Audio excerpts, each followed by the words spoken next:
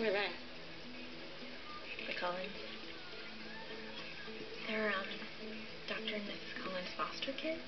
They moved down here from Alaska, like, a few years ago. They kind of keep to themselves. Yeah, because they're all together. Like, together. The blonde girl, that's Rosalie, and the big dark-haired guy, Emmett, they're like a thing. I'm not even sure that's legal.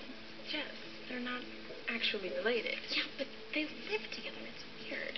And, okay, the little dark-haired girl is Alice. She's really weird. And, she's with Jasper, the blonde one who looks like he's in pain.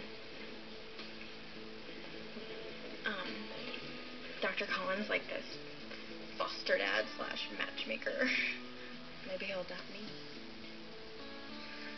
Who's he?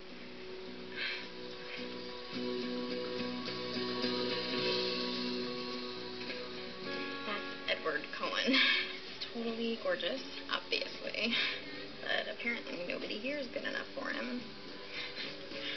Like I care, you know? So, yeah. Seriously, like, don't waste your time. And what are they planning on?